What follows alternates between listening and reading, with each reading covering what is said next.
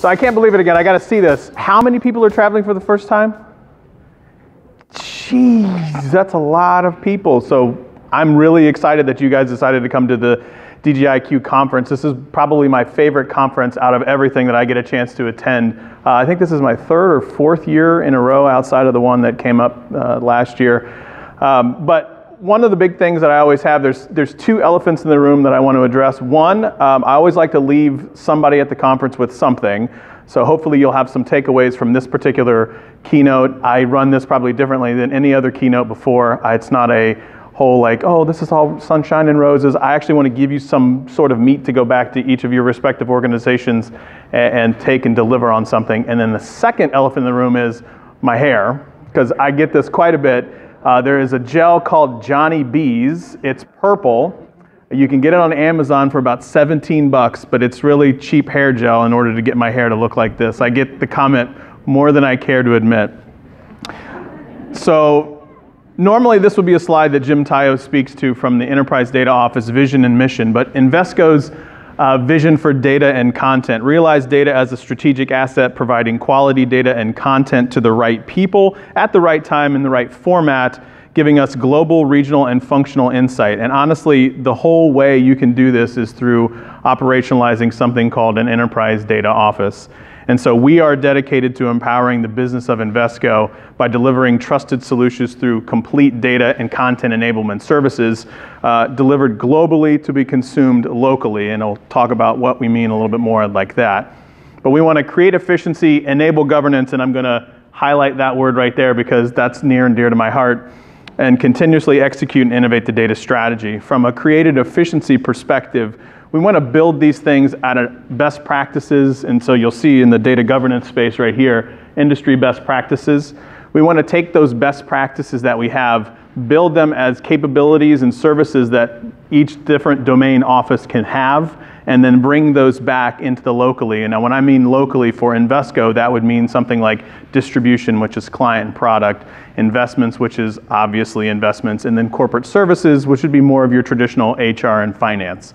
So build them at the enterprise data governance level, enterprise level I should say, and then have them consumed at those domain levels. But we want to do it to make sure that we're doing it from a value add perspective. The people in those domains are really good at their jobs. They're not very good at things like data governance because they're not supposed to be very good at those things. They're supposed to be good at things like finance, corporate services, HR, distributions, and investments. We are the professionals when it comes to data governance, data management, BI analytics, and things of that nature. So what we want to do is we want to make sure that they can focus their time on those value add things and then let us, the professionals, as it comes to the data stuff. We want to reduce the overall and content expense by eliminating low value, duplication, and complexity. That's continuous improvement that Tony had mentioned I have a passion around. We have to make sure that we're eliminating those duplication efforts as it relates to, maybe data management, data governance practices, and principles and things of that nature. We want to improve the speed to market by placing the consumption as close to the data as possible. Okay, so when we say as close to the data as possible is when I have errors in my data, go back as close to the source as I can to fix them, because as we all know, show of hands, as it starts to replicate through, what happens? It gets much, much more amplified. You do that, I'm going to get my water right over here, because I already have cotton mouth like you wouldn't believe. Thanks, Tony. We want to deliver that through the maintenance and enforcement of a sound governance strategy and content management policy and standards across the organization. We want to reduce the risk and return by providing consistent oversight and governance, and I'm going to talk about the governance more here in a minute. And then we want to drive forward all the dimensions of an ecosystem across Invesco, and we're going to talk about what that actually means here in a little bit. But how do we do this? What are our guiding principles as it relates to an enterprise data office for Invesco? We are one team. We are one team. That includes those domain data offices as well. We are one team comprised of data-first people, processes, technologies, and systems, not a collection of individuals. That's a huge thing. I'm going to repeat that again. Not a collection of individuals. We want to seamlessly collaborate to drive the true value of data. If you do not collaborate, you will not see the fullest value of your data, just straight up. We are dedicated to empowering the business. The Enterprise Data Office, I'm going to call it, and this is sometimes like a taboo word, we're a shared service, right? Let's call it what it is. We are a shared service. Sometimes people in finance call us like a pit of money, but that is what it is. We are a shared service, but we are delivering complete and trusted data solutions to our business partners so they can concentrate on driving what the value is for the business. And we want to have a best-in-class data office that includes those domain data offices together to bring a holistic life cycle together for speed, agility, and productivity. So what do we look like? This is actually what we look like, and I'm going to take a quick drink right here while you guys look at all the copious words on the page. So there's five functional areas in our data office. Data governance is obviously the one that I lead, so we'll talk about that one last. The first one is data architecture. So they're responsible for definition and maintenance from an architectural perspective, framework, design, application perspective. They liaise with the enterprise architecture from technology. So we do not live in technology. We are actually a standalone function. So we are peer groups as it relates to our IT or technology function. Data security and privacy. They also architect that in conjunction with data security and privacy as well.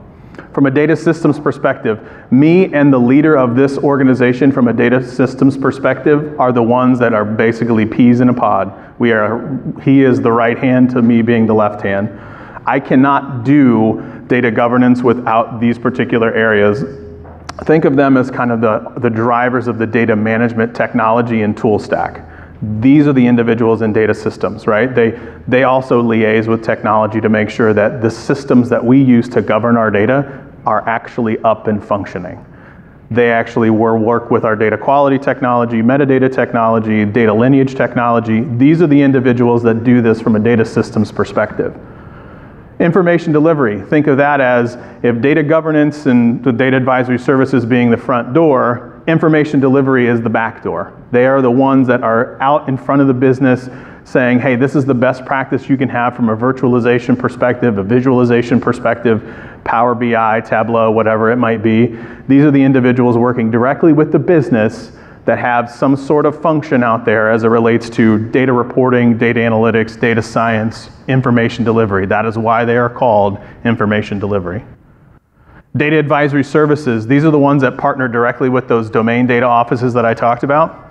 This is what this particular group does. They are the front door. They are the ones that talk to the business pretty much every single day. And those matrices relationships that you see right over here on the screen, those domain data offices specifically are the ones that DAS, Data Advisory Services, liaise with all the time. They are the ones that talk to technology all the time, the ones that talk to the privacy and security all the time. These are the ones that bring basically the business in the door as it relates to an enterprise data office. Everything that we do is typically done through a relationship with DAS, and they are one of our peer groups too. But all that's cool and all, but I'm actually here because of that. Data governance. We are providing taxonomy, cataloging, master data management, metadata management, data quality assurance and remediation, end user training. That's another big one. That's probably one of the biggest takeaways you can have here is you cannot underemphasize this whole concept of governance training and communication. You have to talk about it. You have to train them. Build that fully functional first line of defense by being a sound, good partner from a second line of defense perspective. Help them build it together. That way when you hand them the keys, they don't crash the car. That's effectively what we're trying to get at here. So I talked about data governance. I'm going to talk more about it. Business value and risk reduction. We are the engine that drives all of this. Data governance and data management, I believe, is one of the key functions as it relates to any organization. We decrease data risk, strengthen risk posture, and increase the quality and understanding of data. This is one of those meaty slides that if you guys want to take and download and then, well, don't like blatantly rip it off, but I mean like you can take the words off the screen. This would be one of those good ones. I got a couple other good ones in there too, because there's a one that talks about what is data governance and like what is the data governance? I got that one too. We want to know where your sensitive data is located. I want to know where all of your data is located. I can't do quality, I can't do lineage, I can't do any of that unless I know where your data is. So I want to know where your data is, and I want to know where your sensitive data is, because then I can put the right controls in place rather than blanketly saying, I want to Fort Knox all of my data. That's really expensive. You shouldn't have to do that. Let's look at the critical data assets first, find out which ones have the PI, PHI, PII, PCI, and then put the correct controls in place as needed. We want to make sure that we're testing those controls. Do we have the right controls in place as it exists, or are they I could probably have a little bit better controls. We want to improve compliance to the retention schedule. Now, I can already see somebody out there that's like, well, you're going to get rid of all my good analytical data. What about that? I'm not saying purge all of the, well, I kind of am saying purge all that data, I guess I should say. Don't keep it longer than you have to, but if you have some sort of argument out there and somebody goes, well, yeah, but I need it because of analytics, you can say, all right, fine, let me strip out the PII, the PHI, and the PCI, because every data scientist that I've ever talked to has said, I don't need to see a social. They don't need to see a social. Let's get rid of it. Let's purge it. Let's purge that data, and you can keep all the rest of that data till the cows come home. I don't care, as long as we have reduced the risk of that data by following a retention schedule. And we want to manage access to the sensitive data. I want to manage access to the majority of the data. And this is a fairly unpopular opinion. I actually want to give more access to data through this concept called data democratization. There's probably going to be a couple sessions, and that word is very fancy right now, data democratization. I want to give access to all of the data that I possibly can through sound governance principles. And it's totally possible. I want to strengthen our risk posture through identifying where are we mature. We happen to use CMMI's DMM from a maturity perspective. That's what we use to basically check ourselves to see where we are from a maturity perspective. And then let's find out where our gaps are. And then let's put the right controls in place to close those gaps. We want to make sure that we have best practices in place as it relates to processes and procedures. We want to be known as a second line of defense from our internal audit partners. That's another thing that we work on. Every organization that I've had a chance to be a part of, I've had the luxury of being bequeathed a second line of defense because I actually worked towards becoming a second line of defense. I want to prioritize known risks for resolution. I'm going to talk about more about this in a little bit. We have this concept called data quality, integrity, and sufficiency, DQIS. That's actually one of our oversight groups. That's our quote-unquote second line of defense that we have in our organization. We want to do that through strengthening the relationships with privacy, security, cyber, and audits. I want to be best friends with internal audits, not like, oh God, internal audits is coming, don't look. I want to be best friends with internal audits. Great story from a risk perspective, but what about the increasing the quality and understanding of that data? I want to set data quality rules and thresholds in place by going and talking to the business, hey, what's good for you? What does good mean to you? I want to have those conversations directly with the business. I want to define the data for them, business rules, metadata requirements, data lineage. Remember I talked about that relationship with DAS? Guess who also has a relationship with the business? We do in the data governance office as well. We want to cleanse those data issues as close back to source as we possibly can, utilizing existing tools that we have in place. Remember, we want to be the provider of choice as it relates to the shared service that we are. They could go out and hire any consultant that they want, but we want to be the shared service provider of choice from an enterprise data office perspective. So, simply stated at the bottom, enhance the data experience, enable the future, reduce our risk, and maintain the lifeblood of Invesco, the data. This is one of those other slides that is really, really popular. What's a data governance? I don't know what that is. So I had to create this slide, not just for this conference, but honestly, because I needed to make sure that we were grounding ourselves into what are we and what are we not. So data governance is not an initiative with an end date. It is not an initiative with an end date. I'll scream it louder for everybody in the back if I have to. It's a sustainable, ongoing program with data oversight, framework, operational model, policy, standards, procedures, best practices, all in support of the data. It does not have a start and an end date. It's not done in a silo either. It's not a single team. It's not business or technology. It's business and technology in collaboration with one another, right? Enterprise-wide effort requires both technology, IT, and business together. And it's not a single set of tasks either. It's a robust framework, metadata, data quality, reference data, user access, data retention, data lineage. That's not something that you just do one-off. That is a sustainable, ongoing program. This one, I got this one a lot. I'm not a data owner. I'm a second line of defense. I am a shared service. I'm an oversight partner with the data domains. I enable them through robust practices. That's what I do. I don't own their data. They own their data. They're accountable for their data. They're responsible for their data. I give them services that they can render in order to make their data and their data programs better. And it's not a nice to have. Not having a well-managed data governance organization or framework can actually be an impediment to becoming a data and digital-driven organization.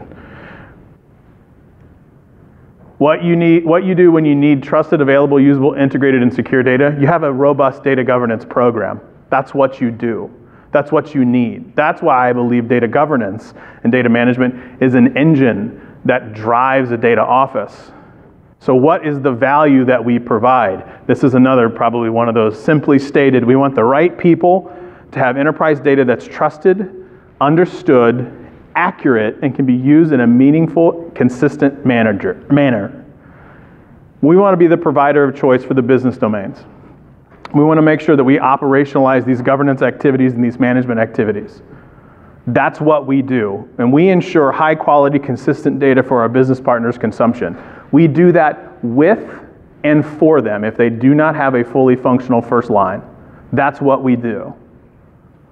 We want to help with privacy, compliance with regulatory requirements, every new regulatory requirement that feels like comes out every other Tuesday. We want to make sure that we are in line with those data regulations as well. And data quality that meets the business and regulatory requirements. What's the business requirements? Not what I think it should be. I think data should be 100% accurate all the time. Is that okay? No, it's really, really expensive for you to do that. So you don't have to do that. So let's make sure that we're putting the right quality of data in the right spot at the right time. Now, I really love this slide, and I'm going to talk about what it makes. The top, I want you to think of a grocery store. So everybody get your favorite grocery store in your mind. Could be Ralph's, could be Kroger, could be Giant Eagle, could be Publix. What else do they have out here? Trader Joe's. Albert's. Okay, so you guys you got it. Think grocery store in this very next slide. Go with me on this. This will make sense, I think. If not, I apologize for any confusion. Product to consumer. Store receives a product. Maybe it's your favorite box of Lucky Charms. Okay? You love Lucky Charms. It's the magically delicious thing that gets you every time. They come to the store. That product is inventoried. They scan it in. And that product is stocked on the shelves specifically. But what if that product was in a brown, bland box, and they went and put it on the shelf in a spot that was not labeled at all, and it's just brown boxes after brown boxes after brown boxes. None of it is cataloged, none of it is inventoried, you have no idea where the label is, it's just a brown box. That's a terrible experience. You have no idea if you're getting a box of Raisin Bran or you're getting a box of those Lucky Charms that you need.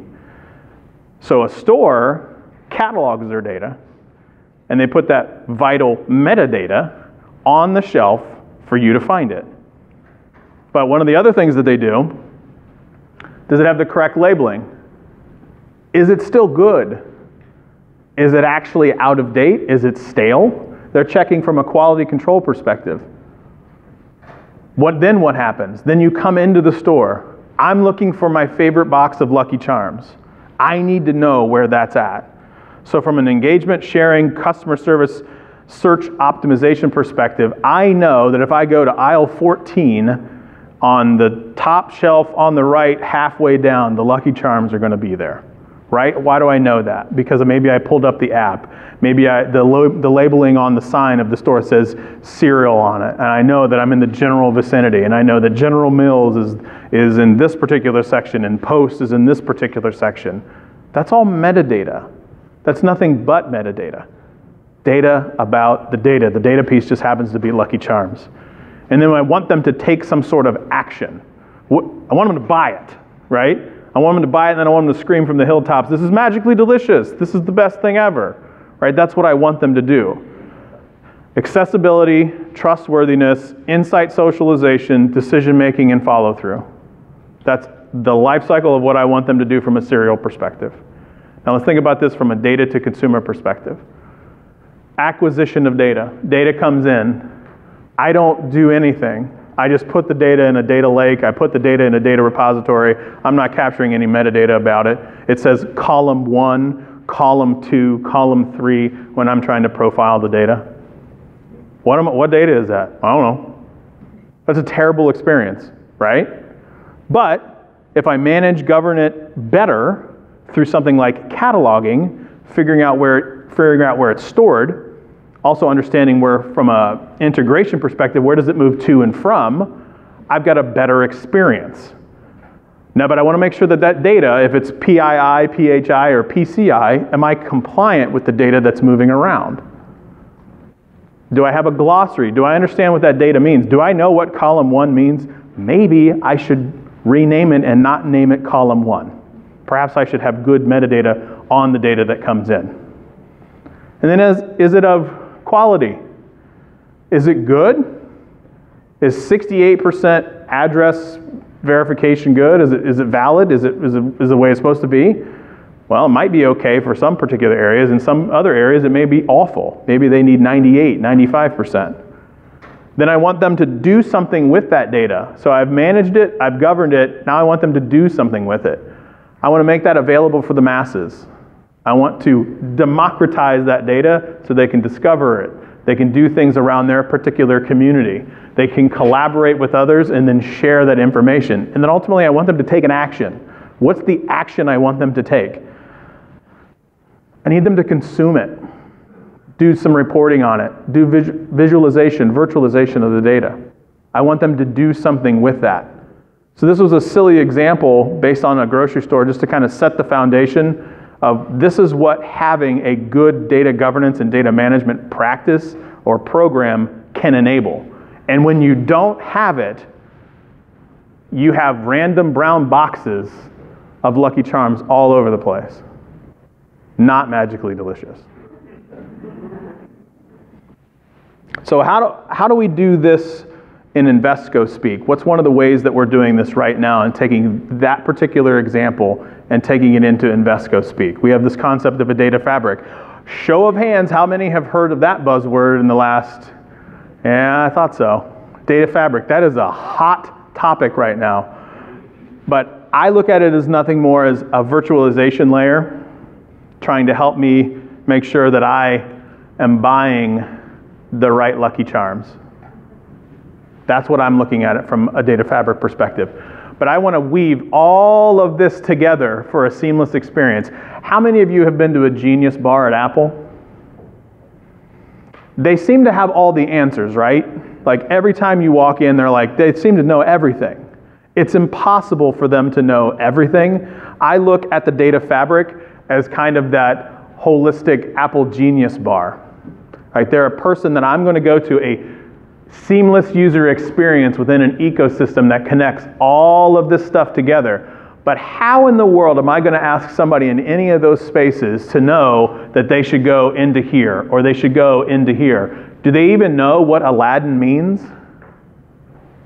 I don't know if they know that. I can't expect them to know that. So what we want to do from a data fabric perspective is create this virtualization layer from a marketplace perspective and pull all of this together. And I'm going to go back. Can't do that without doing these things first. You can't do anything fancy like a data fabric unless you have sound governance and data management principles and practices in place. You just can't. So if you want to do fancy AI, machine learning, and all that other jazz, you have to take time to build the foundation from the ground up. If AI, machine learning, and data fabric are the second floor, data management, data governance, privacy and security is foundational first floor type stuff. Because that's how it has to be. Now I've said all of this. Now how do I know that some of this stuff is actually getting done? And this talks about our three areas from an oversight perspective. We have our execution groups, our data boards, and our cross-domain data council. The top of the house, my boss sits up there, Jim Tayo. He's our chief data officer. But also, remember I mentioned those data domains from across the top? Those individuals also sit in that cross-domain data council. They have equal skin in the game because remember, I'm asking them to be accountable and responsible for their data. So they've got to have a key seat at the table. So this is a monthly type meeting. All of these are really monthly type meetings or as needed. The data boards, these right here, those data domain officers that sit there, the ones that are also equal seat at the table from a cross-domain perspective, they have equal footing as it relates to the data boards as well. They have their own data boards that they go out and talk to. They're made up of their stewards, they're made up of their custodians, their SMEs, their data users, their data consumers. That's all of the individuals from these two areas right here. And then when we have some sort of execution that needs to be done, maybe there's some sort of project, program, or kind of one-off hair on fire type event, that's when you're going to see these all hands-on keys execution groups. At the bottom, enterprise data governance, responsible for enterprise oversight, optimization, and data integrity, timeliness, usability, and trustworthiness. We sit foundationally on all three of these areas. So I have a seat at this table as well as many of the other meetings I attend. I attend those other meetings. Second line of defense to make sure that we have maintenance of quality as it pertains to critical data elements.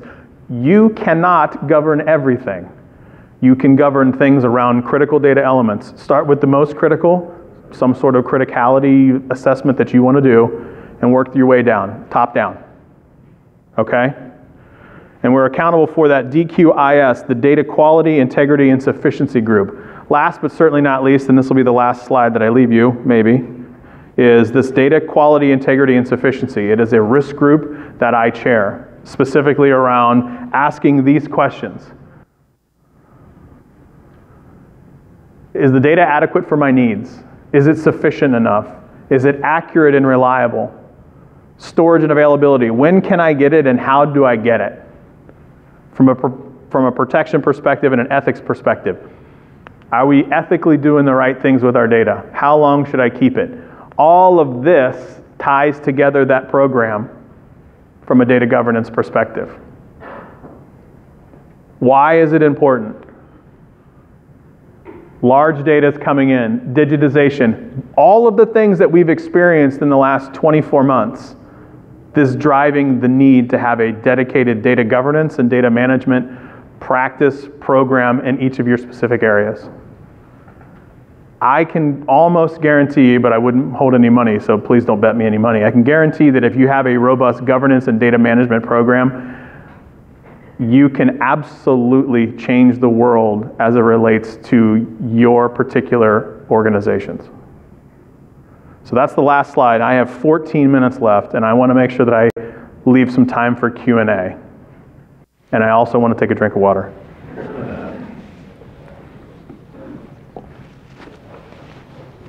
Don't be shy.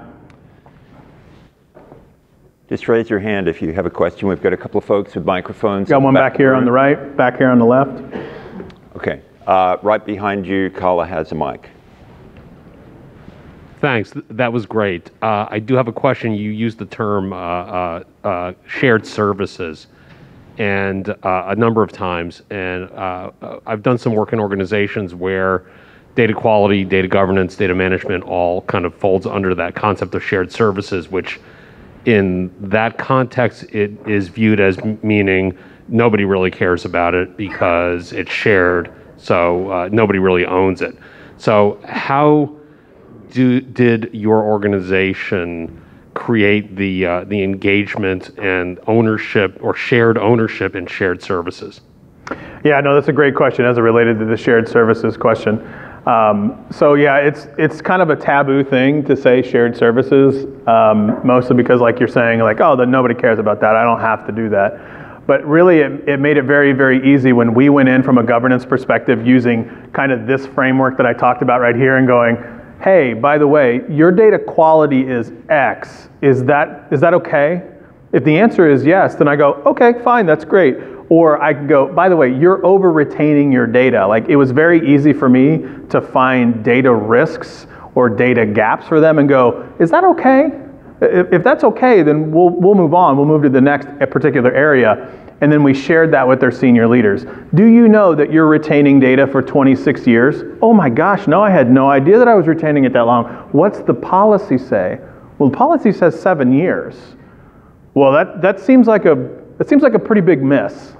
Yeah, you probably should do something about that, but they ultimately have to be the ones that sign off from an accountability perspective. So they either have to accept the risk, which if they want to accept the risk from a governance perspective, probably not what I would do, but then again, I don't sign their paychecks. So if they want to make that and accept that risk, totally up to them. My recommendation is always to, well, let's mitigate that risk. Even if that risk takes 4 years for us to mitigate, let's start to put the process and steps in place in order to really get rid of that over the course of 4 years. If you're in a heavily regulated industry, a regulator coming in will love to see that you have something in place. Even if it takes you 4 years, they're going to love knowing that you recognize the issue and that's going to take 4 years to get it done. Great question. I think I had one over there.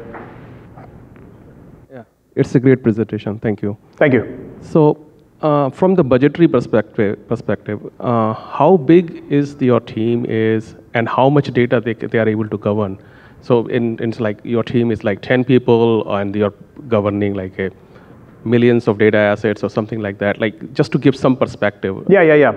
So I could give a perspective on the EDO and the data governance.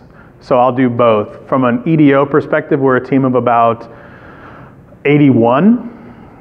So we're not a very large team by any stretch of the imagination, or maybe that is a large team. I see some chuckles out there. Like, I was going to say, yeah, that's a good question. Who thinks 81 is large? Okay, well, I was going to say, who thinks it's small? Yeah. Hey, can't be by yourself, man.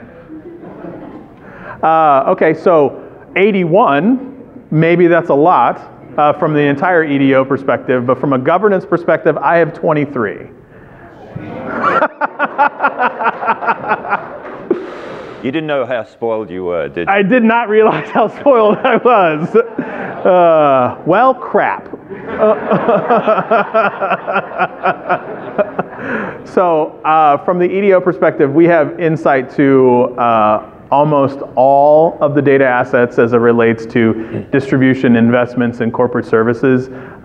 That's multiple petabytes of data. So a lot. And I guess a team of 81 is pretty good. So I'll take that. From a governance perspective, we are starting with, again, I think I had 20-some team. Half of the team is in India.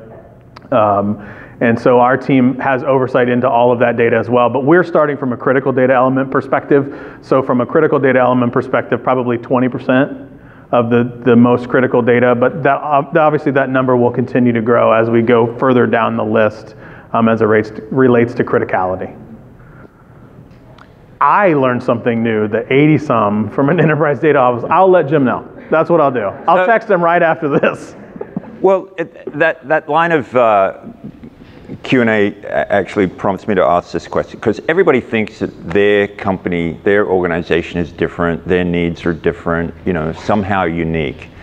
And yet, talking to most consultants, they say the same thing happens in every...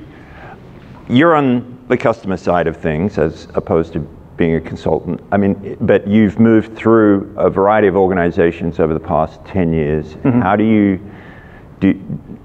It's the same. It's the same. It's a lot of the same stuff. That's the thing. Is like every consultant that you'll pay for. A lot of the stuff, quite honestly, a lot of the stuff that I learned came from this particular conference that I was able to put into practice.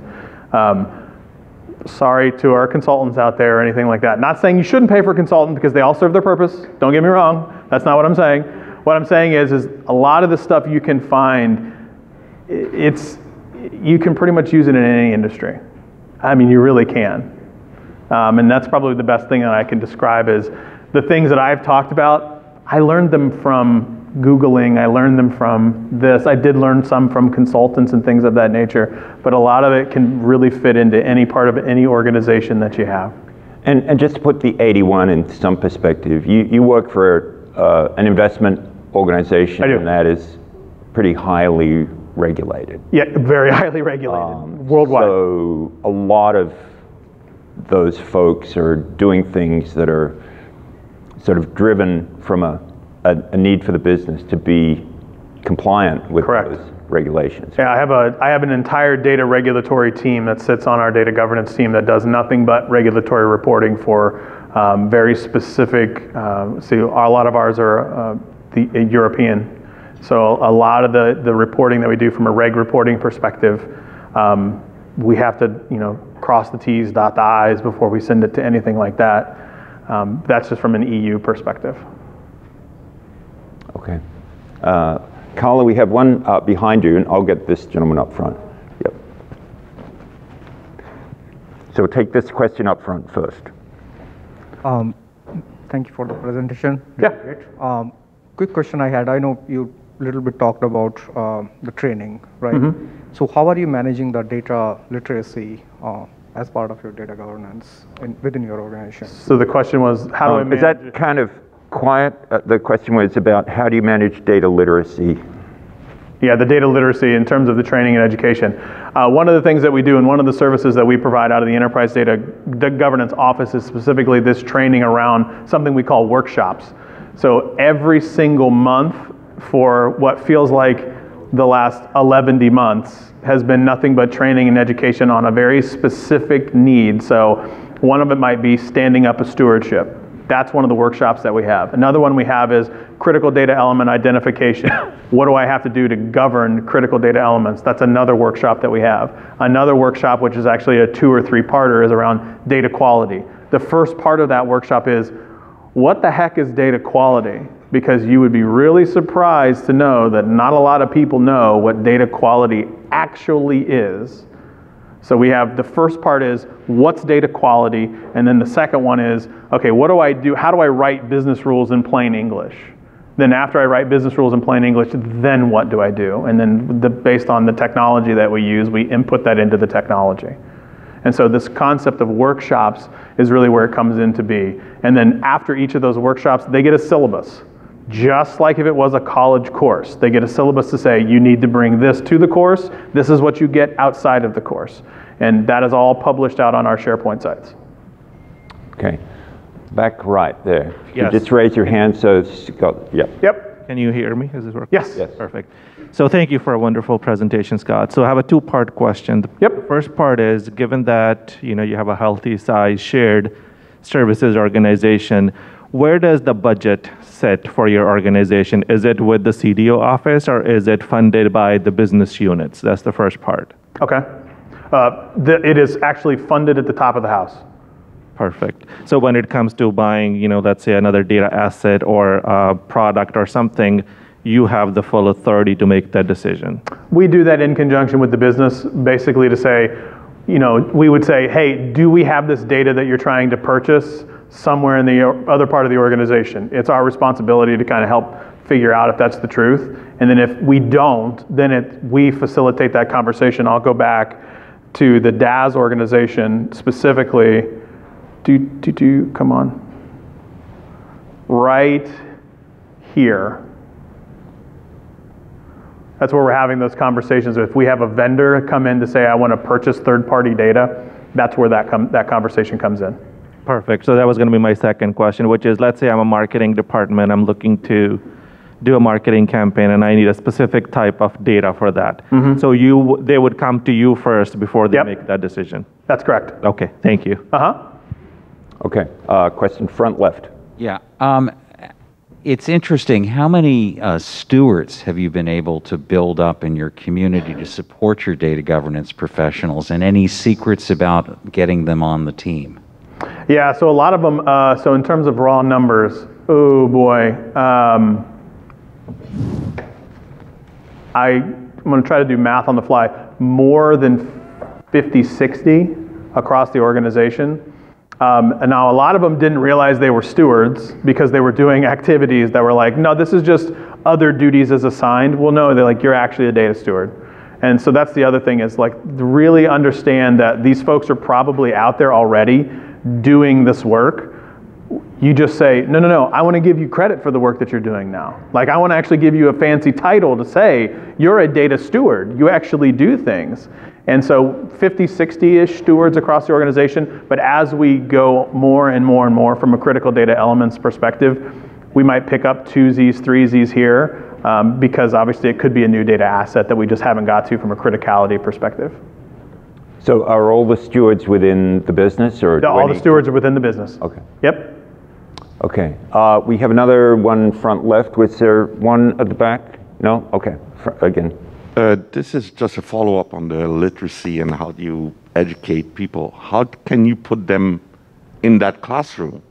How do you do that? How do I do what? How do you bring them to the class? Oh, how do I get them to attend the class? Yeah, because they have got other stuff to do. Yeah, so that's been probably the toughest part is what brings them to the classroom, right? So a lot of the times we work with those domain data officers to say, hey, we're having a class coming up in the next 6 weeks. What people do you need us to attend, or what people do you need to attend? And they're going to say, I need, and I'll go to this particular slide where we talk about the data fabric. I need data stewards specifically from Aladdin, Cadis, and CRD. Who are they? And then we go out and talk to them and say, hey, you've been identified as a potential data steward. Do you do the following activities? And then they say yay or nay. And if they say yes, we schedule them into a virtual classroom training, but we have pre-meetings with them to say, this is exactly what we're trying to get on board to do. You already work with so-and-so from the domain data office. This is what we're trying to get you to do. Yeah, so, but you started with that person's manager who backed this up. Yep, we did. We started with their manager or their manager's manager. Okay. Halfway back on the left, I believe. Yep. Yeah, so just along the lines of the data steward, did you incorporate the data steward role as part of their job description then? Like how did that work? Working on that now. Far left on the back, at the back. Hey, Scott. Hey. Thank you for the presentation. So it sounded like you were pretty recently at Nationwide, and now you're at Invesco. So I'm wondering, how long has this taken you to get to this point, and is it possible to go too fast or too slow, I guess? So this is where I can actually sit back and realize when I had a team of 20-something, it made me go a lot faster. I was able to accomplish this in just a little over 8.5 months. If I didn't have the people, I wouldn't have been able to go that fast. This is where I'm like, I'm very lucky. Like it just hit me how lucky I actually am. But honestly, this is a multi-year effort. I'm very lucky, but at Nationwide, it took me 4.5 years. Okay, we have a question on the left and then one in the middle, and we'll have to wrap it up at that point. How do you... Yeah. How do you create excitement from being voluntold to come to one of your workshops to actually embracing data governance? Wow, a lot around this idea of getting people excited about data. I have a very aggressive communication plan. Like I do videos, in one of the presentations at Nationwide when we did the DGIQ, we did this concept called Data in 60 Seconds or 2-Minute Tuesdays. So we constantly talk about the benefits of a data governance program. I cannot understate or overstate, that's the right word, overstate this enough. You have got to be a communication and marketing company that happens to do data governance. You have to, because otherwise you're never going to get these people to buy in because they're never going to understand what the heck is a data governance and why do I need to do this? And it's about telling them the value of doing these things and actually showing tangible proof what this value is. I was able to get your report faster. I was able to help you find where your data was tracking to and from faster than you could before. Perfect example. We had a program that basically said, I don't understand how I retire this data. Like, I got to retire this thing. I got to decom this thing. What do I do? And so from that perspective, one of the things we were able to do is go in, showcase the data lineage, showcase the data quality, and go, when you shut this thing off, this is what happens. And then they're like, oh, that's part of data governance? Wow, that's pretty slick. That's really cool. I didn't know that. And so it's really talking a lot about the program that you have. Okay, and right in the middle of the room there. Hey, Scott. I'm a department of one, and just starting out. How many people think one is a lot?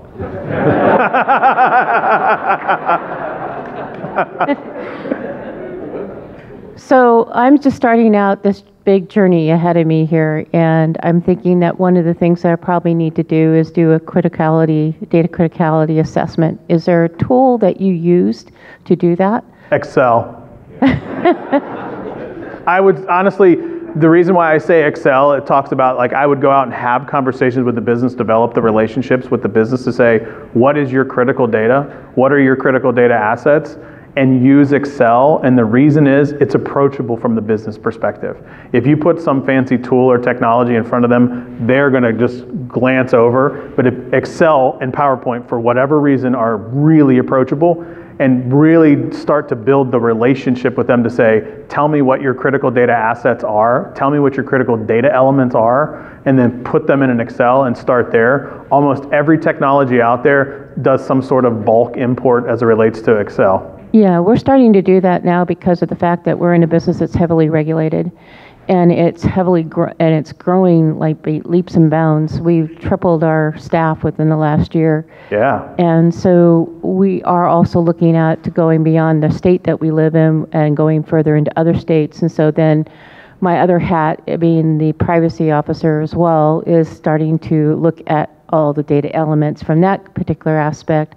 And so I'm just trying to get my arms around what particular tools that could be helpful to do this. But we've been using Excel because in the banking industry, Excel is the prime tool to use. And so that's helpful to know. But it sounds like the best place for me to start would be the critical data path and building. I would. My recommendation would be start there, because all of your service offerings that you have from a data governance perspective, your lineage, your reference data, your data quality, can all be banked off of the critical data elements. Even your asset inventory. You could do an asset inventory to say, this is the totality of my landscape.